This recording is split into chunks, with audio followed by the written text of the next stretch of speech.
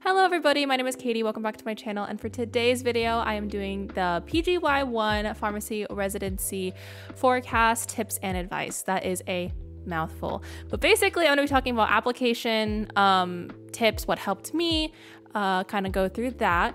But first off, I wanted to introduce myself a little bit. So I am a pharmacist. I'm a PGY1 resident currently. I graduated from University of the Pacific in Stockton, California in 2024, May 2024. And PhORCAS, the residency application portal, has just opened 5 days ago at the time of uploading this video. So it's time to begin putting together your residency application and thinking about where you want to apply, which is very, very exciting. It's a very exciting time. So I'll go ahead and put like a link to the full schedule of dates for the ASHP 2025 match in the description box below. I highly recommend checking this out in order to start getting like your timeline all figured out and seeing like what needs to be done about when things will happen. And on the screen here, you will see the topics that I'm going to talk about, plus the timestamps for each. So you can skip to see whatever you're most interested in, but I do recommend watching the whole video. It might help you out. So the first section here is going to be how to use PhORCAS, and I'm going to go ahead and cut to the portion of the video where I do a little screen recording and walk you through that. Okay, hello everybody. So welcome to the how do I use PhORCAS portion of this video.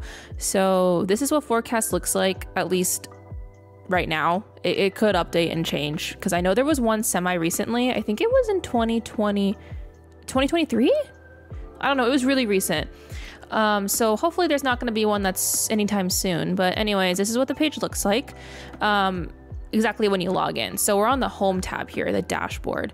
And so if you just look at the application portion, we have our like personal information here, and then we have our academic history, the supporting information, and then program materials. I'm gonna have to blur that out. So obviously all my stuff in here is like not done. That's why there's these like exclamation points. Don't worry about that. This is just me showing you generally the layout and what to expect. Basically, you're just gonna fill out all of these things, and that's pretty much it. It's pretty self-explanatory actually, filling out these things.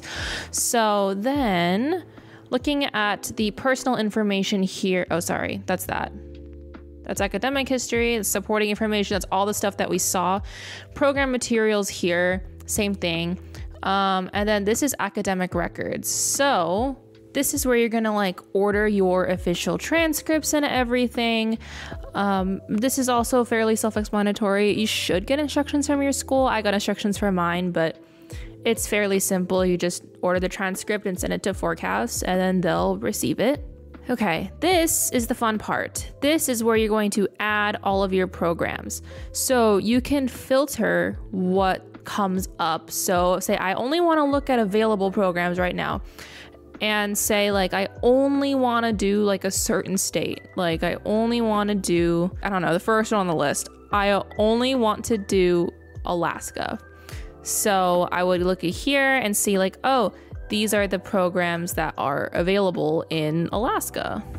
Okay, so that's pretty much it. And then if you just like click this plus button, it adds the program to your list of programs. You don't even have to like filter by state. You can also filter by city if you want to be like super specific. You say, hey, I'm from Abington. I think that's how you say it. But this is where I'm from. I would ideally like one here. And this is the only one that's there. But you can filter. Now, I wouldn't be too restrictive with where you apply, just because it's gonna be harder to get a residency that way. But it's nice that these filters are here, so you can kind of just select like, oh, I wanna be in these states, and kind of like see the different options that are available. This part here, notifications, this will show you like important things. So basically whenever you get a letter of recommendation writer to write your stuff, you'll get a notification saying like, oh, this person like submitted it, so you know that they're done. So this is just any like important notifications, that's where you'll find them. This is just your account. It's pretty self-explanatory what that all is. Now, if I were to go to like a specific program, I guess I'll just go to the one that I have here. So if you look at like details, right? This is going to be a lot of editing for me and a lot of work. But basically, this just shows like all of the stuff here. If you go to documents, this is like showing, oh, this is the stuff that I need to submit. So I need to submit my CV, I need to submit my personal statement, and then supplemental materials. It's like, well, 0 required. Well, that's standard for every single program. You actually have to look at the program itself, like look at their website and see if there's actually things that you need to do, because this is where you'll submit it. Even though it says 0 required, that may not be true for that program. So please double, triple check that. And then undergraduate transcripts. If like a program requires you to submit it, then you're gonna submit it here. Obviously, 0 required, but it's like that for every program. So just double check things. You can also see like academic records here and see like if they have it, like if it's required, ordered, received, that's all that. And then program evaluations here as well. So you can see how many were requested, how many were accepted, and how many were completed. I feel like that pretty much overall sums up the PhORCAS. It's generally not that difficult to use. I will say like this information stuff here with like your achievements and experiences is going to be a lot of work, but it'll be okay. It's not hard work. But yeah, hopefully that helps with kind of like orienting you to like what PhORCAS looks like and kind of how to put things in. I guess I can, let's look at like my achievements. Okay, so for example, this is gonna be the exact same for, what's it called? Experiences as well. So I'm just gonna click on this. So basically on the achievements, you're gonna say the type. There's a drop-down menu here, the name, when it was, and then kind of like a brief description of what the achievement was, if that makes sense. So different types of like things are scholarships, presentations, awards, and publications. So that's kind of the stuff that you're gonna put under this section. And then same thing for experiences. It's just gonna be the same thing, but it's gonna be like experience type. So pharmacy work experience, leadership experience, internship, or volunteer. And then you just put in all the information as said here. And the last thing is down here. So yeah, that pretty much sums it up. I think that's literally everything. Hopefully that's helpful. Let's go ahead and move on to the next section now. Okay, and so now moving on to general advice. So I would recommend checking the box that allows programs to add, or that allows programs that you add to your list to see your name before submitting your application. Because if deadlines or something important changes, this is how they'll be able to notify you. And plus, it might even get your name out there and it shows that you're interested in applying to their program. Another tip is put everything that's on your CV into the PhORCAS system. I know it may seem redundant because you're like, I'm uploading my CV. Like, why do I need to put all of my achievements and experiences into PhORCAS? And the reason why is because that's how the system is going to give you quote unquote points for your experiences and achievements. So some programs do use a point system to determine how qualified you are as an applicant for their program. So it is in your best interest to fill it out to the best of your ability and to the best of your knowledge so that you are able to get the maximum amount of points and potentially get an interview. Next tip is that I would recommend making like a document or a checklist of all the programs that you're applying to, and then also their application deadlines and also components, if that makes sense. This helped me stay organized, and it made sure that I completed everything for each program on time. On PhORCAS, there will be a section for supplemental uploads like I previously shown in the previous section, but they will not tell you what to upload. So that's why I made this document of everything that I need to do. That way it's all in one place and I don't have to keep referencing every residency program's like website. I just can reference my document if I had questions and I forgot what I needed to do. But yeah, that's pretty much that tip. The final tip for general advice that I'd recommend is to create a folder on your computer with all of your documents and supplementals. So in that folder, I basically had like subfolders for each program that I applied to. And then each folder had each of my program's materials, if that makes sense. So I had a couple of folders and folders, but that really helped me to stay organized. Just make sure you title all of your documents with the correct program name. Like I put down the program's name in each of my documents, because the worst thing you can do is submit like your program stuff to the wrong program. That is the worst thing you could do. It's like an automatic rejection. So don't do that and stay organized. The next section that I have is letters of recommendations. So it's November by the time this is coming out. If you haven't already asked your references for a letter of recommendation, I can't English, do that ASAP.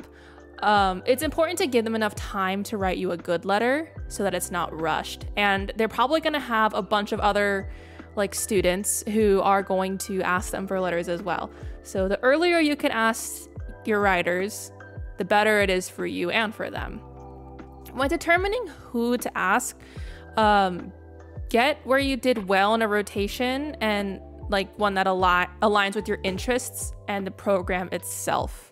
So for examples, like I got letters for my ambulatory care rotation, hospital practice rotation, inpatient pediatrics rotation, and my research professor.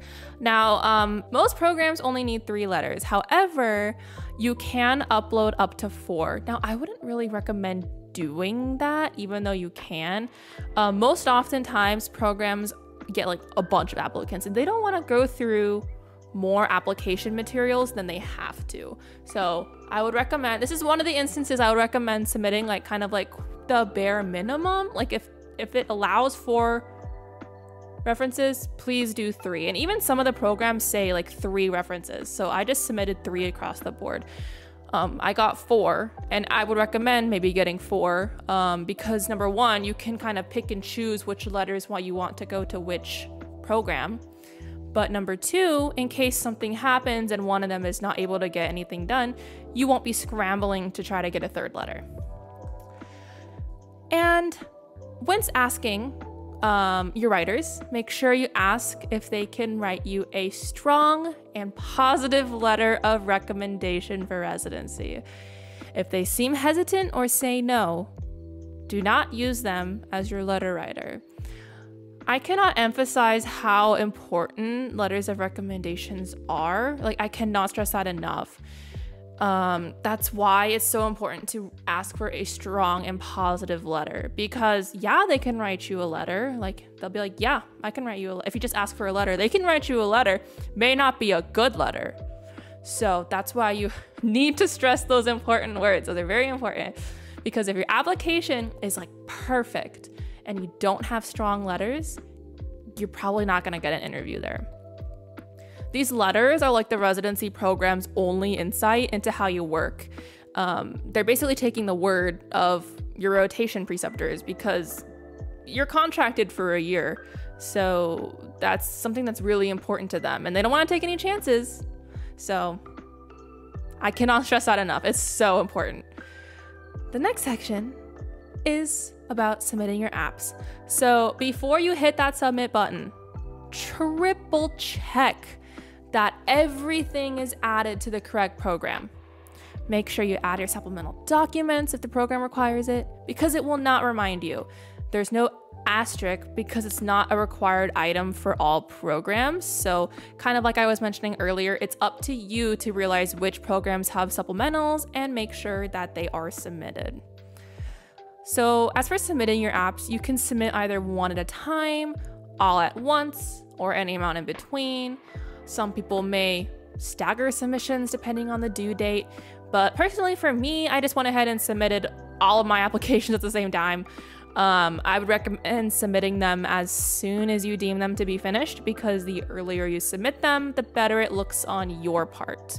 If you wait until the last minute or even the last day to submit, it may look like you're a procrastinator, because they can see like when you submit programs or when you submit applications. And a procrastinator is not really the first impression that you want to give. So I made an effort to get my applications done before the holidays so that I could just spend time with my family without worrying about completing them, and just knowing like I did the best I could. Whatever happens and whatever interviews I get, that's what was meant to be. And it was nice to just kind of have that off of my chest when I was celebrating the holidays. So I would recommend doing that as well. My next section is going to be talking about pricing. It does get very expensive. The first 4 programs cost $110, and every additional program costs an additional $43. So you can imagine how that's already like it just goes up really quickly. Now, the National Matching Services fee, it's $160, and that's required for you to participate in the match. So, as I mentioned, things get added pretty quickly, so it's very important to be strategic in deciding which programs to apply for. I've heard that people generally apply to about 10 programs, give or take a few. I did apply to 13 in phase 1, so I applied to 13. It doesn't really matter. You just apply to how many you feel comfortable with, but most people do around 10-ish. You can, if you end up getting like too many interviews, you can like deny interviews. It just depends. So I wouldn't be super overly stressed about having like too many programs and then getting too many interviews, because you can prioritize them after. But then again, it's kind of like you used all that money to apply. So you just gotta be strategic. Just be strategic with where you apply. And the final section that I want to talk about is how the match works, because I know this can be kind of a confusing topic. It's confusing how it works. So I wanted to kind of walk through it, provide a few examples, and maybe it'll help to understand like a little bit better. So basically what happens, which I'm sure you're familiar with, is that you're going to rank your programs that you interview with, and the programs are going to rank the applicants that they interview with.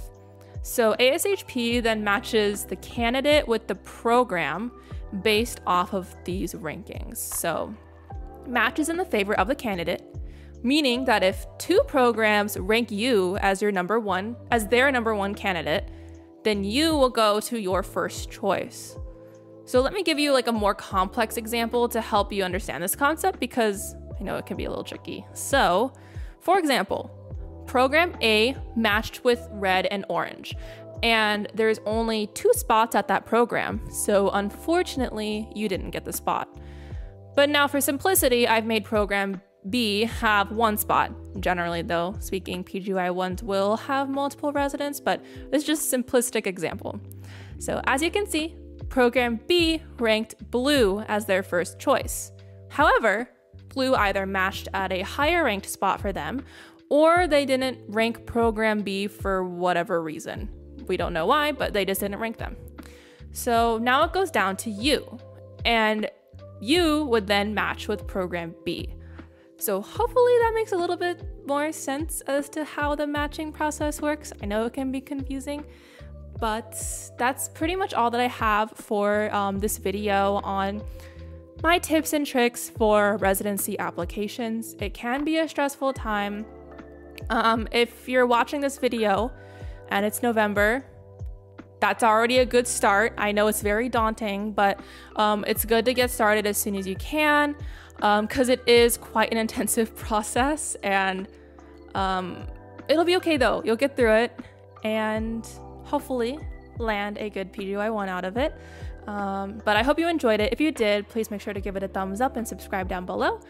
And I do plan on doing like a residency interview, like tips and tricks and advice video in the future. So if that's something that interests you, make sure to hit that subscribe button, click the notification bell. But I do post videos every single Sunday, and I'll see you back again next week for another video. Bye.